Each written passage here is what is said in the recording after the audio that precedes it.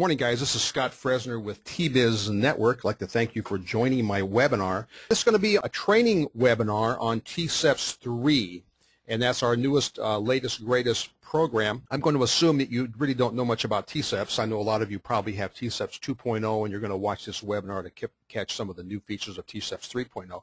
And if you don't know much about T-Seps 3.0, I encourage you to watch the video on the webinar we did Friday that was the introduction to T-Seps 3.0. So catch that. It's online now. It's on YouTube. It's about 45 minutes in length, and that'll show you the basics of T-Seps 3.0. I'm in Photoshop CS6 right now, and T-Seps 3.0 only works in CS6 and CC, and the reason for that is that there's some new features in CS6, and Adobe made some changes on the developers level where I can actually do a lot more graphical things in CS6 and CC that I couldn't do in CS5 or earlier. So T-Seps is the latest, greatest generation of T-Seps 2.0, and it's got a graphical interface. Let's talk quickly about how we install T-Seps. The issue I get a lot is people will sometimes send me an email and they'll say they're having a problem, and my response will sometimes often be, did you read the manual? The response is typically, you know what the response is. No, I haven't looked at the manual. And people are looking for an icon on their desktop. They're looking for the program to be an executable program. T-Seps is a plugin for Photoshop.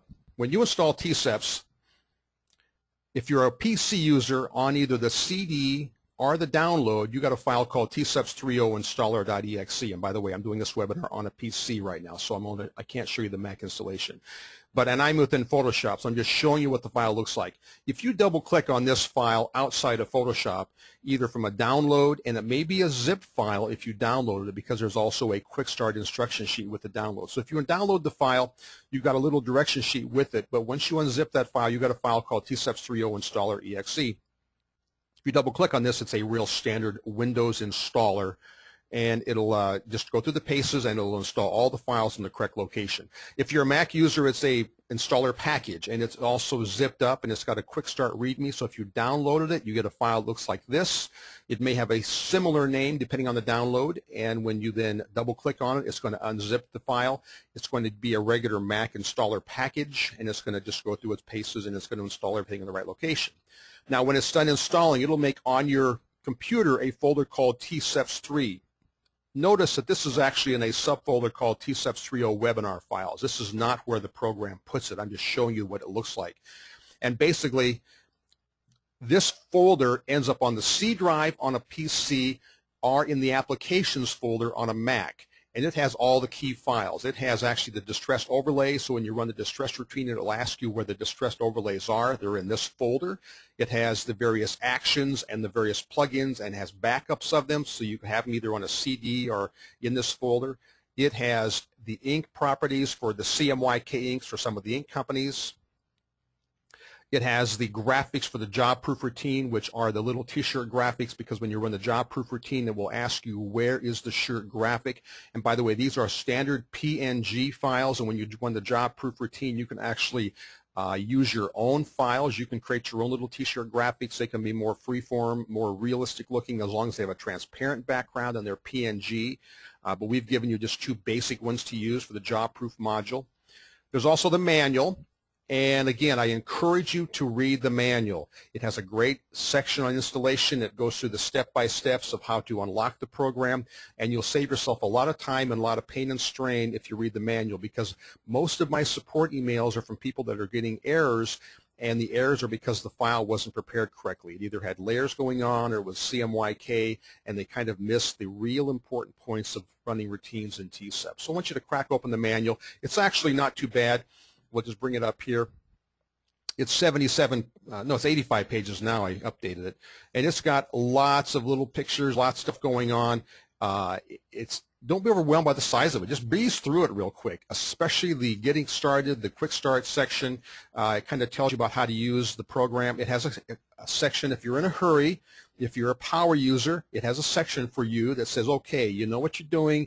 Maybe you know T-Seps 1.0 or 2.0. Here's how to get going really quickly with T-Seps 3.0. So I encourage you to crack the manual open and take a look at it. Now, The T-Seps 3 folder also has a folder called samples, and there's a few pre-done samples. If you're brand new to this kind of program and don't know what a layers file looks like, I've given you some test samples right here. And there's also a folder called Team Viewer. Team Viewer is an online viewing program that it's for Mac or PC. So on the Mac version, yours will look slightly different than this. But when you click on this, it'll actually open a program called Team Viewer where I can log onto your computer once you give me the password, and we can do an online session. And this is built into the program right here. T-Seps loves to do stuff like this. If its strength is this kind of separation. And the file could start off as a Corel file. This file started off, I'm sure, as an AI or Corel file. I got it from a customer, but somewhere it started off as a file like that. It can be a file that was built in Adobe Illustrator, like this Harley file. It can be a file like this Classic Cars built in Photoshop. It can be a file built in a variety of programs. This webinar will be a quick training webinar. We try and keep it to less than an hour. And so we aren't going to cover every little nut and bolt of T-Seps, because the truth is you're going to use some of the program all the time. I do separations every day, and I use a couple of routines for most of my stuff. T-Seps works on Mac or PC. Now, once you install the program, you're kind of home free, but not quite. I'm going to close the T-Seps panel out. T-Seps works in the panels section of Photoshop. Once you install T-Seps and you open Photoshop, you're going to get a little window that says Try or Authorize. If you click on Try, you can use the program for 20 days until you get the unlock. If you click on Authorize, it generates a request code for your computer. I can't tell you how many requests we get from people that say, send me the unlock, and then we have to go back and email you and say, the unlock starts with you. You've got to generate a request code for your computer. So please, when you see the word Authorize, click on it. It gives you a number, send that number in, and then we send that back based on that computer. And by the way, you can put T-Seps on 2 computers, Mac or PC. But it works in the panels section. So once you open Photoshop and get past the Try Authorize window, you click on Window, come down to Extensions. This is called a panel extension, and you'll see T-Seps right there. Now, if you're a current user of T-Seps 1.0, 2.0, or Fast Films, you know that the program worked in the Actions panel. T-Seps 3.0 does not work in the Actions panel. It works in its own panel called an Extension panel. If you're a current user of T-Seps, you know that if you go to the File pull-down menu and come down to Automate, you normally would see the plugins here. The plugins no longer reside here. They're actually here, but they're hidden as a security measure. So there'll be some things that will throw you off if you're a current user of the program. You will no longer find the plugins under the Automate menu, and you will not be working out of the Actions panel. By the way, T-Seps 3.0 Separation Suite loads an action in the Actions panel, but you don't work from it. So you may see your Actions panel actually be loaded with a new action, but we work from this panel right here. Now, this panel is a typical panel in that we can dock it. Now, typically, I like my computer laid out a certain way. This is called the preferences in Photoshop, how we like our panels. Each of you have your own preferences. I like to have the channels panel available. I like to have the layers panel available. I like to have history available. I don't need a lot of the rest. And some of you have a lot of panels going on, and I know that you don't use them that often. Just get rid of some of those. Close them out. Now, I'm in T-Seps, of course, Photoshop CS6 and CSCC, and for those of you that are the power users, you know that you can change the interface. I happen to not like the real dark interface. I find it a little too dark, and so I'm going to be working in a little lighter interface, but this is the new Photoshop interface. I kind of call it the gamer photographer interface. I happen to be used to Photoshop the way it looks in all the previous versions. Okay, you've got T-Seps loaded. The panel looks like this. You can shorten, lengthen. You can do this. A typical panel. You can move it around. You can minimize it to give you more screen space. So it's just a very typical panel. Now, there's a couple things you have to do still before we're done getting set up. Photoshop is set up now out of the box to allow all the files to open as what's called a tab. And that means if you open multiple files, there's tabs, and the files are all kind of in one container. I tend to like to turn that off, but we have to leave that turned on to run T-Seps. And this is under the interface, and it's called Open Documents as Tabs. I typically like to keep this turned off prior to CS6, but in CS6 there's a bug. And the bug is that Photoshop will not find a previous file, meaning if I have more than one file open, I'm looking to the previous file, as T-Seps often does, it can't find it unless it's opened as a tab. They call it Open Documents as tabs. So that has to be checked. So make sure that's checked. If you've got CS6 running and you don't like opening documents as tabs, you have to go back and recheck that now. Now the last thing to do is we have to go to color settings. And in the old days, I would have you make some of these settings automatically, and these settings adjust how the channels display. We want to display the channels with dot gain applied. We want to make sure and tell it that if we're going to do a CMYK separation, we tell it what the settings are, and we would in the old days tell you how to do this. Today, with T-Seps 3.0, you get a settings folder, and the file is called T-Seps Color Settings. If you load this, it does all this for you automatically. And so once you've done this, by the way, you don't have to come back here. Now, Color Settings is a menu in Photoshop, and Photoshop writes all these changes to its own preferences file. You all know that if you open Photoshop, every now and then Photoshop will open up with all your panels in the default location. Everything's been changed back. It means Photoshop lost the settings for the preferences. And if that happens, you've got to go back and reload them. You'll know if it lost the settings if you go to Edit, Color Settings, and you don't see it say T-Seps Color Settings here. You know that Photoshop lost or trashed the preference file. And it just makes a new one based on its defaults. So you've got to reload those settings. So now we're set up. We've got the panel open. We've got the color settings set. We have the open document as tabs set. We've got the manual cracked open. Again, this is the kind of stuff that T-Seps likes. Let's talk first about the artwork preparation. We open up a couple files here. You all know what that means, artwork to fix. Here's the problem. You're going to be getting in low quality artwork. I do separations all day long, and I just get stuff in that's, I have good customers who send me good high-res stuff. They build in AI, and we're going to talk about how to build stuff in AI and Corel and keep it nice and sharp. But typically what you get in is stuff that was at the time maybe a nice high-res file, but now it's a low-quality JPEG. Somewhere along the line, somebody saved this file too many times as a low-quality JPEG, and you get this kind of stuff. And the problem is T-Seps, working with an RGB file, will often take the green, combine it with the blue, do a mask around it, and you can see if you look at the RGB by itself, you can see it's junk. This stuff is going to get worse when you separate it. Sometimes you run a set of separations and go, where did that come from? And if you reopen the file and look at just the red, the green, or the blue channel by themselves, you see this stuff. You don't see it quite so bad when the RGB is on as a composite. But when you're looking at the individual channels, you see this. This is called, I call these the boxes. This is from JPEG files averaging things out. When you make a low-quality JPEG, it kind of says, okay, I'll take this group right here, this section, and I'll just average it out. And so a JPEG file is really junky. Now, T-Seps has a nice routine under optional routines, improve image quality, and one is called improve low-quality JPEG. Now, watch what happens here. This routine is going to, of course, prompt you and tell you what's going to happen, and it works on a file that is open. It's going to cook, do some gobbledygook. Now, you'll notice the file is a hair softer, but it's definitely cleaner now. We have all the little artifacts, we call them, removed. And so now the file is much, much better. Well, it's going to separate much better. I'd rather have the file a hair softer than have all those boxes. So you want to always take a look at the original artwork. Here are the key points to the original artwork. The artwork needs to be at the final image size. Again, I get files all day long that are always, I just can't believe, they're always 72 dpi and they're low physical size. You always go to image size, and you check the file size and the resolution. This is the right physical size, I'm guessing. It's 13 inches wide.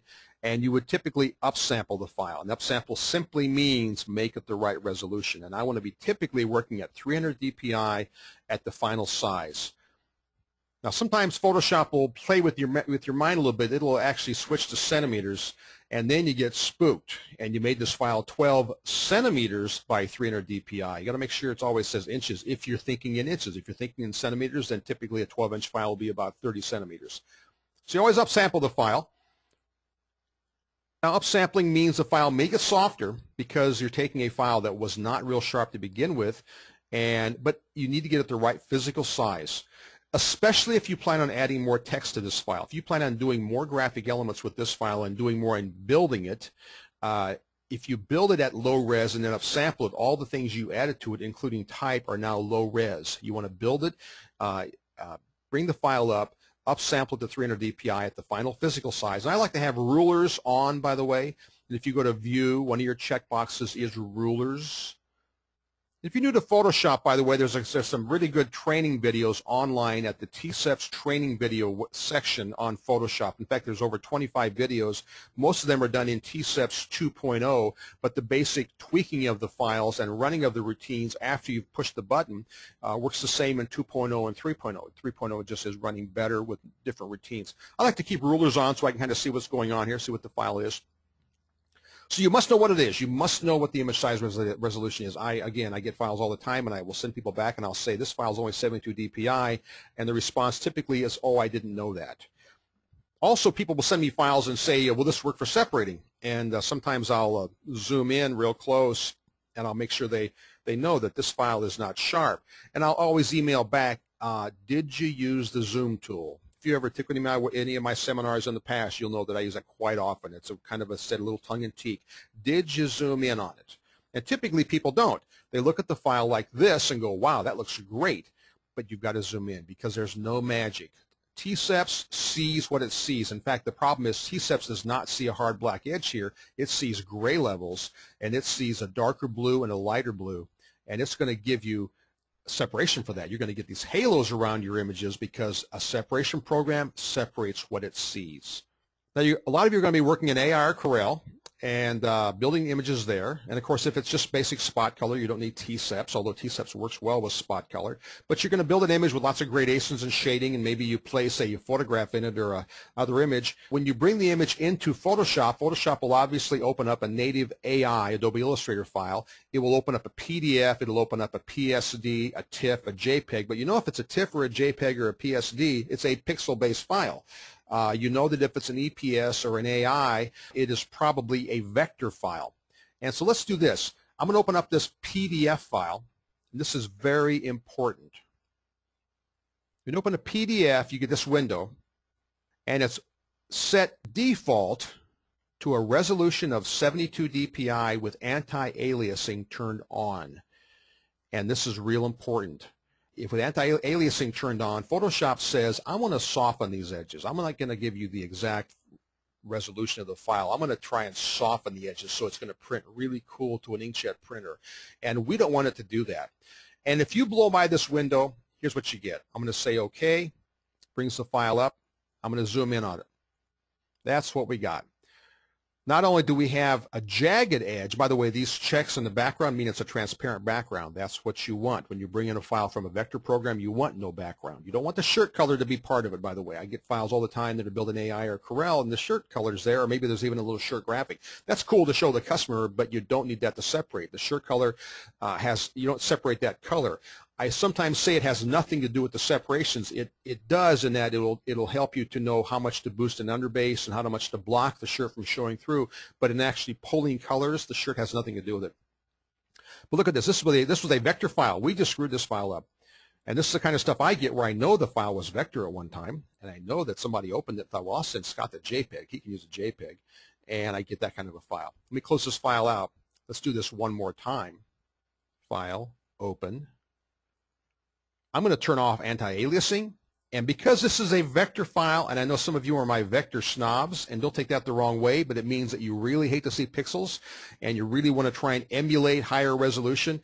You know, with faster computers, look at this file is only going to be 4.97 megabytes. I could make this thing 600 dpi, and it's going to be not a very big file. And let's see what this file is in size, inches. Let's make this thing a little bigger. So it's 41 megabytes, not a big deal. I've turned off anti-aliasing. I've turned the resolution to a pretty high resolution. Now we zoom in. That's what we're talking about. That's what we want to separate from. Notice there's no soft edges. There's jaggies, yes, but we're zoomed way in on it. And these are going to go away when we put this on screen mesh, convert the halftone dots, print it on that shirt. But there's no little softening, which is the anti-aliasing, because anti-aliasing is going to give you that little lighter color that T-Seps is going to see. It's going to separate that second color. We want to see the colors nice and clean. So it's very important when working in AI or Corel to either save as a PDF, or if you're in AI, just save it as an AI, turn off the shirt color. If you're in Corel, you can export as a PDF or export as an EPS. And again, when you open these files up, you get that window, and you can't blow by that window. Now, one of the confusing things about using a program like T-Seps is how to prepare the artwork to separate. And the confusing thing is, I'll just bring up files I use way too often, but I'll bring them up because they tell the story. By the way, see how they open up the tabs? I hate that because now we can't really kind of see we have two files open. I will undock them. You can always undock them. It says it has to be set to open as a tab for Photoshop to run correctly with T-Seps. Somehow, some way, you need two versions of the art. Now, I know some other programs use just a transparent background, but that's deceiving. This is a pretty clean file here, but if this file had a vignetted edge, a very soft edge, then it would be harder to create what I call the masked version. Think of it this way. If this is the only file you got from the customer, that's the file you got from the customer, and he says, I want this on black shirts. Well, the area around the artwork is called the canvas, and the canvas is white. Now, T-Seps doesn't know that this is canvas. T-Seps sees a graphic image, and it sees white as a color. And if you separate with T-Seps now, with just this file, T-Seps will then make a white underbase, of course, for the entire design, but it's also going to give you white around the image. It is not that smart. I'm still amazed at people that think that maybe the program would know that this is the image and the area around it is not the image. This is called canvas. To make a traditional underbase, we would actually convert this file to grayscale and invert it, meaning make a negative of it. If I make a negative of that, I'll do it right now. Image mode, grayscale. And then we will do image adjustments, invert. That's like making a negative. Now, this center portion is an underbase. It's not a great underbase because there's not enough color under the black, under the red. This is the red airplane. I want to put more base below it. So a good underbase does a lot more than this. But this is a good underbase as a start. But the problem is there's black around the image. If this is what my film looks like, and I output this film and burn a screen, I'm going to be printing white ink around the image. So we don't want to do that. I'm going to go back in history, open the file up. If I had this as my file, and I wanted to make an underbase, image mode, grayscale. Again, T-Seps does all this for you, and this is just a very basic underbase. If I now invert this, that's my film for the underbase. No, there's nothing around it. So this is what we call this masking, and masking is an old camera term where we would actually cut rubylith masks around images. So somehow, some way, you need two versions of the art, and the reason is this. T-Seps uses the mask, or the black version, to create only the underbase and highlight. It doesn't pull the colors. It only uses this version to make the underbase and highlight. If your design is only going on a white shirt, you don't need this image. You need just a white image. If your design is only going on a black shirt and you don't plan to print black ink on that shirt, you're going to have shirt be the black, then you just need this image. And you're going to get this kind of artwork where sometimes it's that rock and roll, that metal look, where it's a real freeform image on a black shirt. All you need is that version of the artwork. But if you need any design that has to have an underbase, or for a pastel shirt or a black shirt, and also needs black as a color, because we can't pull black from this image, because we're going to be pulling black around it. If I want to pull black for the airplanes and for all the detail, I've got to work from the white image. If you're going to be working on images that work on light and dark shirts or pastel colored shirts, you need two versions of the art. Now, if this is all you got from the customer, making a black version is not that bad. If I click on Magic Wand and click, it selects around it. Now, this is a simple design, has a hard edge. If it had a soft edge, I may have to adjust what's called the tolerance setting in Magic Wand. And the tolerance setting would be up here at the top. But if I now go to Edit, Fill, and fill my selection with black, there's my mask version. I'm going to do a select, deselect, take off the little marching ants. There's my black version. So somehow, some way, you have to make a black version of the artwork. Now, if you have a choice, ask the customer for a version that has a transparent background. If you have a choice, and you know they build it in by the way, if they build it in AI or Corel, you know that when you bring it in, it's going to have a transparent background. Let's just go back to the file we looked at a second ago. Now remember, Photoshop remembers the settings. That's the beauty. Photoshop remembers your settings from last time, but the default is 72 and anti-alias turned on. We want to turn that off. Again, I'm going to make this about 400 dpi just for this example. Say OK. and the file comes in with checks. That means that if I look at the layers panel, there's transparent background. Now, old school way of doing the two versions is make a new layer, make a new layer, fill this layer with black, fill this layer with white, duplicate the file, and then flatten the image for the black layer. I'll just do it right now. Image, duplicate. I'm going to now flatten, because the file must be flattened and it must be RGB, flatten. There's my black version right there, done. Save it off as Fight Against Breast Cancer Black, or whatever we're going to call it. Go back to my original, turn off the black layer, flatten this image, discard the black layer, and voila, there we have the two versions of the art ready to go. Now, T-Seps is pretty smart now. Let's do this. We don't want to save that. Close this out. And yes, I'm going to get to running routines here in a second, but this is important because I can't tell you how many times people run routines and then they do all the tweaks, or they do the JPEG enhancement. If you get a file like this, T-Seps has a button that does this. If I go to simulated process, click on that, get back to my simulated routine or my index routine, the button's still there. It's called create two versions of the artwork. The button is still there. If I get a file that has a transparent background and no additional layers, that's it, RGB, transparent background, click on the button. It tells you what it's going to do, and it does what I just did, only automatically. Boom, done, finished. There's the black version, there's the white version, and we save them off as black and white. If you look at my computer, you'll see that I have thousands of files called black and white. Don't let this bog you down. Watch the online video on this. There's a video on this that was shot in T-Seps 2.0. It's just you have to buy into it. The problem you're going to have sometimes is images that have black type, and you're going to go on a black shirt. I get that all the time, and I haven't got probably a good sample here. But you get that where it's got black type, and or in the case of this design, it has black outline around the lettering. Hard to see maybe on your monitor, but you have to decide what to do with that black outline. And so sometimes people get confused because T-Seps doesn't know what to do with some of that stuff. So that's how we kind of get the artwork up to speed. And there's certainly, you can spend a lot of time preparing the artwork. Frankly, running routines takes about 30 seconds for the main routines and then some tweaks. But if the artwork isn't done correctly, you'll spend a lot of time cleaning things up. What will happen is you'll miss anti-aliasing is checked. You'll run a set of separations, and now all your colors have halos around them because of the softened edges, and you end up spending 20 minutes erasing those softened edges. Or you run a routine and find that the JPEG was so bad and it got worse, and you wish you would have run the enhanced JPEG routine first. Now, what routines do you run? T-Seps has routines for simulated process, index color, CMYK, spot color, and then kind of a fun routine, which is monochrome, old photo, black and white routine.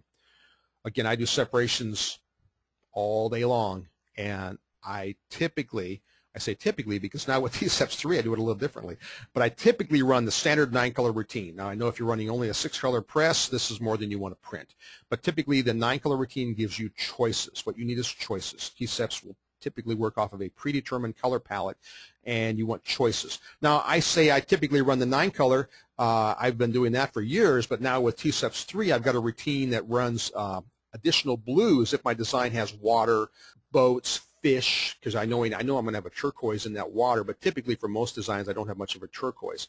I know if I'm going to do a design for like Harley or with flames, I want to run the flames routine. I know if I want to do a design with flesh tones, I want to run the flesh routine. In the older T-Seps it was an optional routine, but now with T-Seps 3.0 it gives you a lot more flesh choices. So now I would take a look and I might run these routines, but typically I will run the 9-color routine. I'm going to redock T-Seps back here. So to run a program, you click on a button. I'm just going to run a 9-color routine first to show you how simple it is. Click a button. It always prompts you. So if you're new to the program, you read the prompts. After a while, you blow by them. But in the beginning, you read them because they pretty much tell you what's going to happen here. It just says open the black or the masked file first and open the unmasked or the white file second. The file must be closed when you run a routine.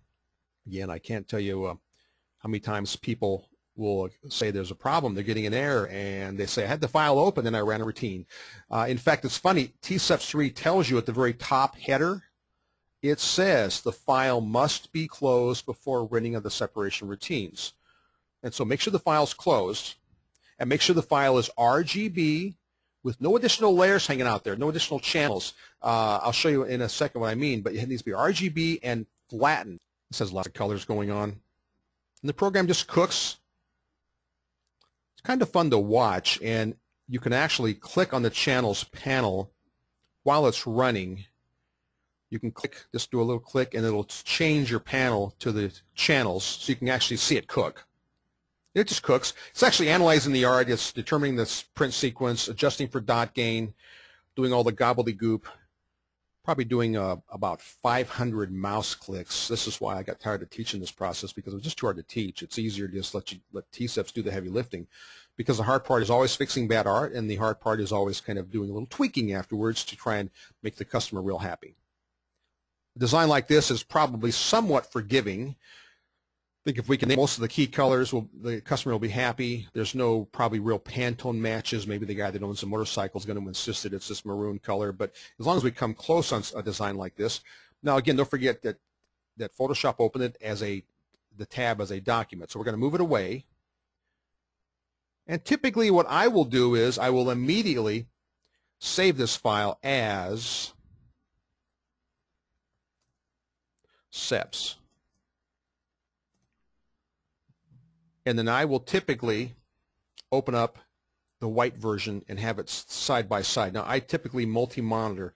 I'm actually multi-monitoring for this workshop, but you can only see one of them. So typically, I will put it right here so I can see it.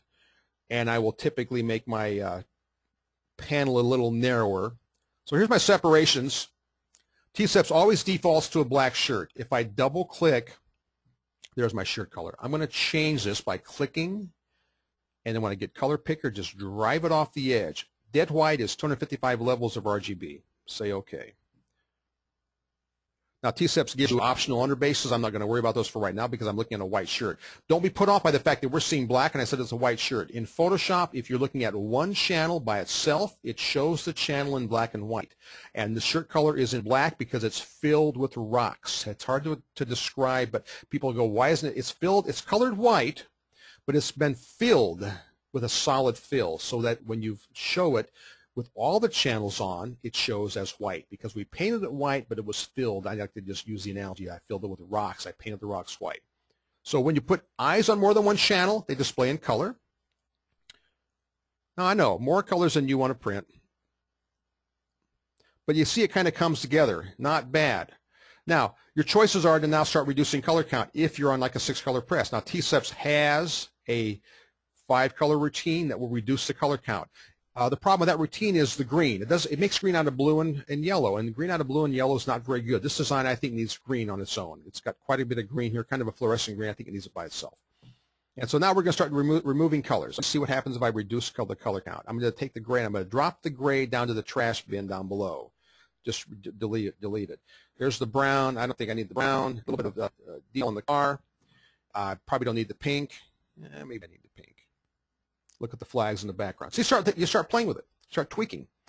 T-Seps gives you optional blacks. It's going to give you a solid black. A solid meaning it has all the black image and also the black for shadows. But sometimes when you print a black like this, you're going to get the dark blacks looking good. But if you get them looking nice and dark, all the halftone blacks gain on you and they close up on you. So I give you an optional black that's just the halftones, and I give you a black that's just the spot colors.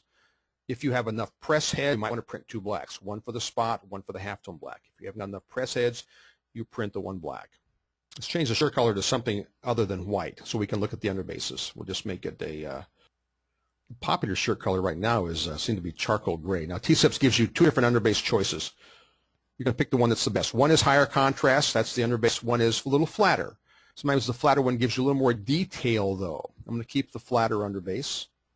You can see I'm just dropping colors out. I'm going to click on the yellow, click on the pink, the light blue, green, the scarlet red, the blue, the brown, the black. Now we do tweaks. I think it's looking pretty good. I might click on the underbase channel. Where you're going to live is tone curve. If I go to image, Adjustments, Curves. The shortcut is Control-M on a PC and Command-M on a Mac. Click on Curves. Think of the curve as being, this is the shadow, dark areas of the underbase. I'm selected on the underbase channel, by the way, so that's where I'm working on. This is the lightest areas up at the upper right. This is called the midtone. I'm reducing the midtone. I'm boosting the midtone. Too much, too much, too much. You get the idea. Now, I think I probably need the pink. Take the pink off. See the difference in the flags in the background right in here? But can I afford pink? T-Seps has buttons that let you combine channels. I find them a little cumbersome, only if you're new to Photoshop, they're real handy, and they make it all real automated for you. And it's called Combine Channels. But the truth is, once you kind of get, as a power user with T-Seps, you realize that to combine the pink with the red, that's what I want to do. You select the red, and you go to Image, Apply Image. We're going to apply the pink to the red. We're going to tell it we want to apply the pink. And by the way, I had the pink turned off. By the way, look back here. You can see it. I had the pink turned off so I could see it. I just sent everything on the pink channel to the red channel. But I don't want to send it all because it's going to be red. I want to make it pink. I want to make it 50%. I'm going to say OK. And if you've taken any of my webinars or seminars in the past, you've heard me say I got a color for free. I got pink for free. Do I need two blues? I probably do. That's the problem with the blue. The light baby blue can't be made from a tint of the darker blue. It just doesn't happen. You've got to pretty much always use the two blues. So that's a problem. Now, a customer is forgiving and all you can print is 5 or 6 colors. You may have to decide which blue you want to keep.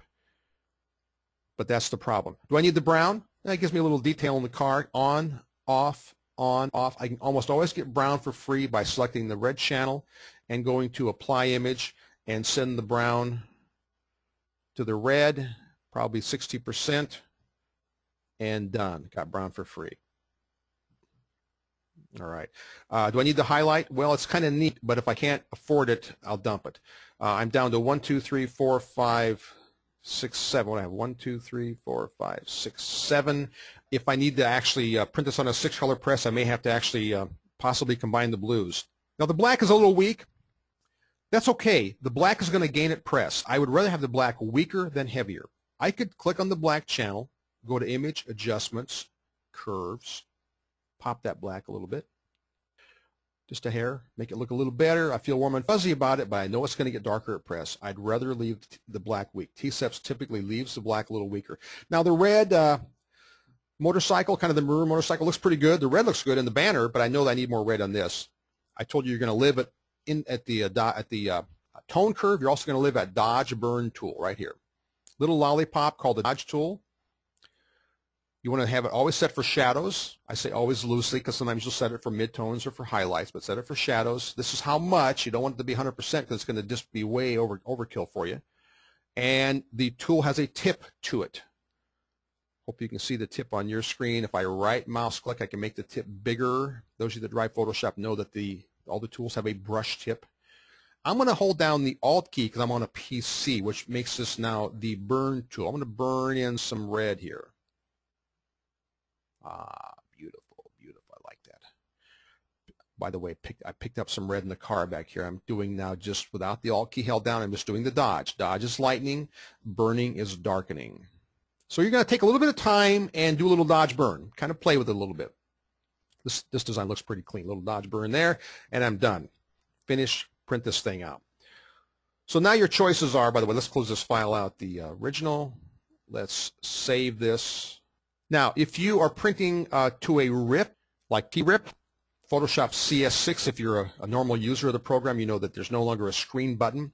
You're going to actually convert the file to halftone dots. Before doing that, you want to add registration marks. And I've given you a lot of different options. These are obviously bigger than the Photoshop marks, other than the small 1/4 inch marks are not much bigger than the Photoshop marks. This routine is all automated. You can now put targets in the centers, top, bottom, and sides. Centers only are the 4 corners. And basically, you need to give the file registration marks. Let's move the channels panel off here so we can see the channels. And we're just going to click. And it's going to cook. And now we have these honking targets. Now some of you think those are too big, but the truth is those are not bad. They're a little big for this design. These targets are based on the resolution of the file. This file may not have been 300 dpi. That's the problem. I use typically a little lower res files for demos because they run faster, especially if you're doing an online session. If at 300 dpi, these targets would be smaller. It tells you at the bottom of the target window, these target sizes are based on the file being 300 dpi resolution. But now we have targets on all the files. And now we can tell T-Seps to create halftone dots. We can convert this file to individual files, where each file is individual, and the actual channel header, which is this, and typically I don't leave these the way they are. I want to have more information. I don't want to have it say under optional underbase low contrast. I will always click on the channel header, and I will typically now put in the mesh count. I would typically do the 230 mesh on this, on a lighter dark shirt. I'll call this underbase white. I will typically put flash after. Channel headers print on the films.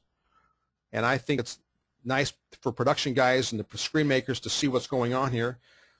T-Seps doesn't do this because it doesn't know the print order because you deleted some channels, and it doesn't know if you're in inches or centimeters. If you're in centimeters, a 90 mesh or a 230 mesh is a 90 mesh. If you're in centimeters, a 305 is a 120.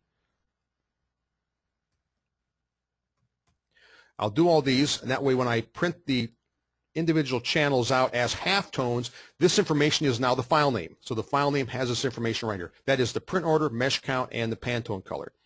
Now, people sometimes freak on the colors. They'll go, I can't find lemon yellow from my my Wilflex color. I've given you the Pantone call out. Just try and come close to these colors.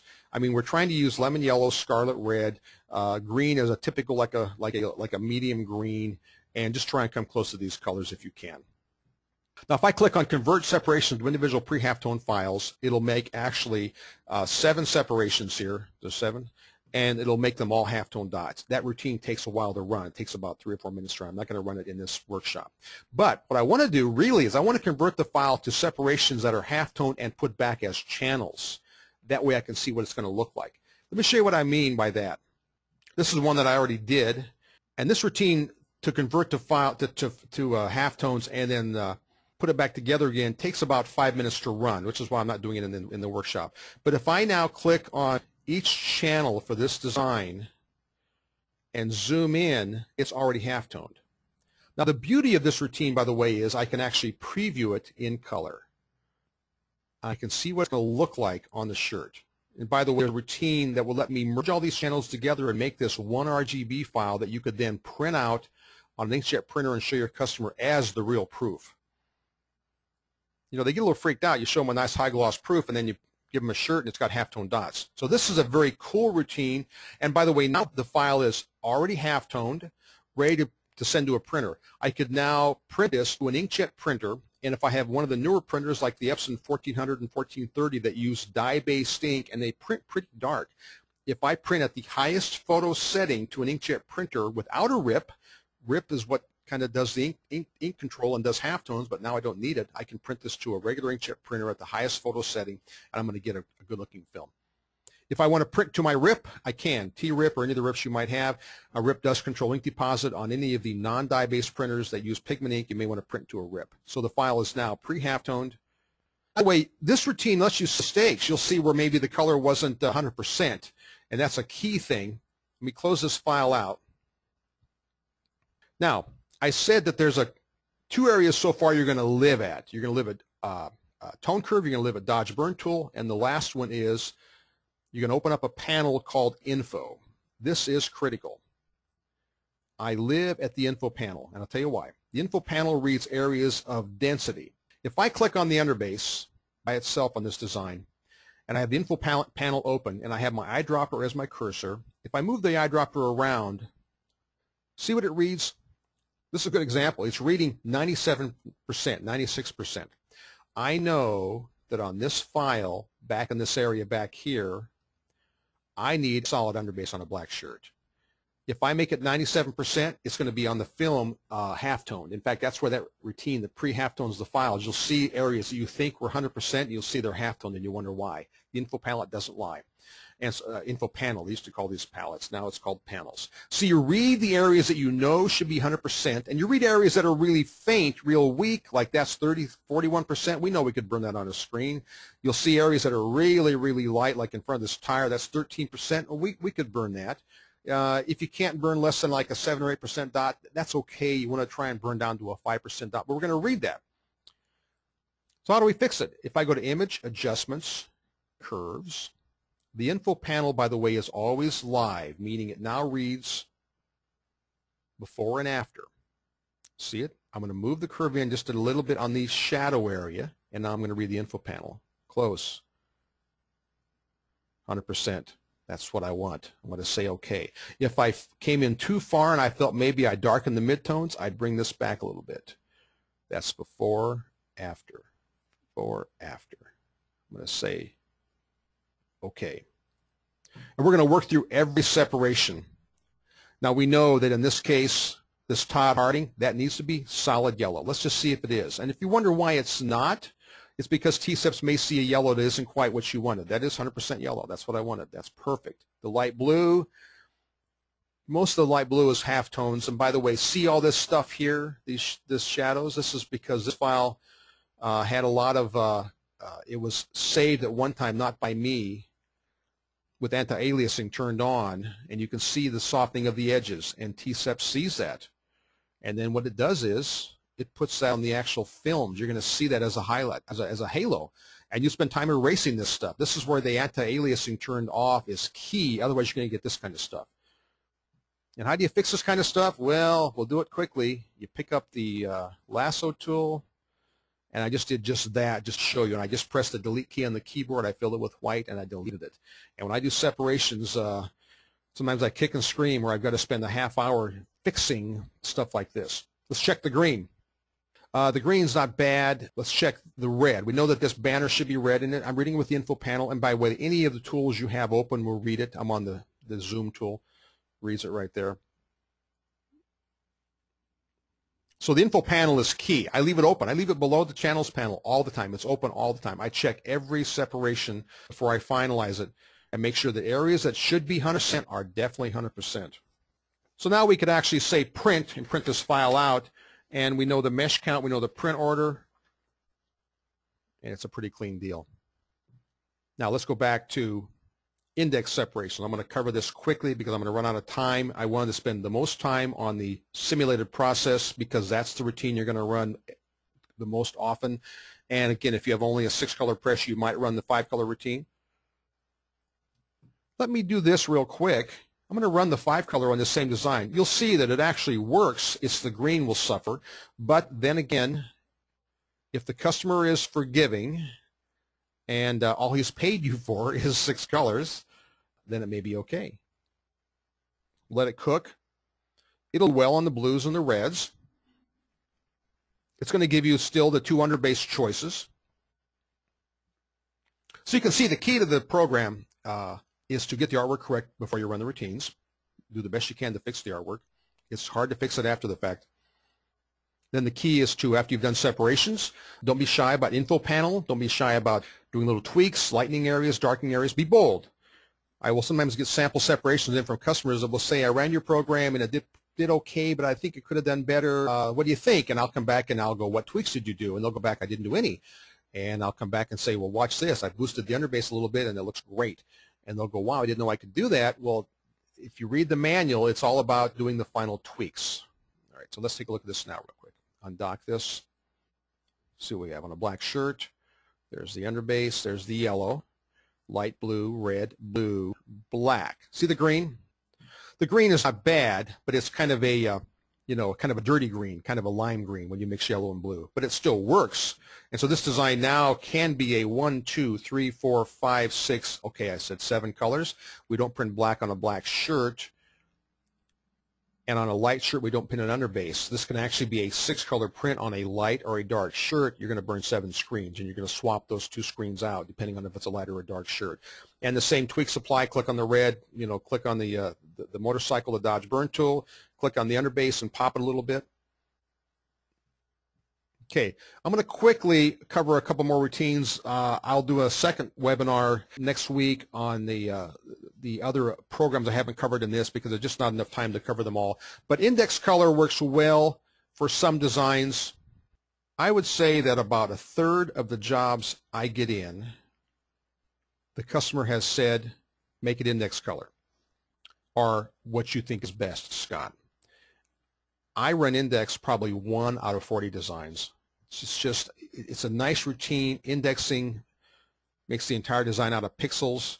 But the problem is a lot of your screen burners will have a hard time burning the screens. They'll freak when they see them. And so I typically run indexing only as a last resort sometimes. Sometimes indexing does a really nice job. Indexing lets you pick the color from the design. And when you run the routine, it pretty much says what colors are in the design, and you pick those colors. And so it actually separates based on the colors in your design. That's really cool. And I'm just showing it to you here because this is a routine that I rarely run, and I don't have time to cover it in this webinar. But I just wanted to show you that indexing can be very cool. Here's the deal. Some of you will send me files and say, what routine would you run? And my response is always very friendly, and what routine did you run? Because it takes 30 seconds. And I want you to be bold and brave and not be shy. Click a button, run a routine, see what happens. T-Seps displays on the monitor, very accurate. So if you have a routine and maybe you think color isn't quite right, tweak it, boost it. With indexing, you can't do much but boost the underbase. But in this design, I think it looks pretty good, although I think it's a little dark in this wave. I would go to Image, Adjustments, Curves, and I would boost the underbase. Don't be shy. Besides my common response of, did you use the zoom tool, my common response is be bold and brave. And don't be afraid to make tweaks. Typically, by boosting the underbase, it's all it needs for a dark shirt. Is sometimes the base is just needs to be popped a little bit. That is the basic program. Now, I want you to be bold and kind of work through all these other menus. There's lots going on here. If you need additional training and support, if you click on the support button down below at the bottom, it actually links you to the most current online support page. I'm updating this page right now to include more support for T-Seps 3. This computer is online, but it's kind of sluggish to bring it up. But it takes you actually online. You're still in Photoshop, by the way. You never leave Photoshop. It takes you to the most current support page. The user's manual is also available here, but it's actually easier if you print it out. I think you need to bring up the PDF and print it out. This page takes you to the most current online training videos. And so if you need additional help or support, this page, the training videos, there's over 25 videos. Now, most of them online right now were done in T-Seps 2.0. But as far as the tweaks and fixing the artwork and all that, that's all the same. That hasn't changed. It's just the basic running the routines a little different in T-Seps 3.0. But there's over 25 videos. And if you're new to Photoshop, you really want to watch the Photoshop videos. Those are excellent. It's pretty much me teaching you how to use Photoshop, and it covers all the key points. And this is all done right directly from within the program. That's all I've got. You can email me direct to scott@tbiznetwork.com. I answer questions all the time. That's all I've got for today. I hope you enjoyed this webinar. I'm going to be doing more webinars with more in-depth. I'm doing a webinar on Friday on the doing more aggressive tweaks to programs. I hope to see you there. Thanks a lot. Enjoy talking with you guys. Bye-bye.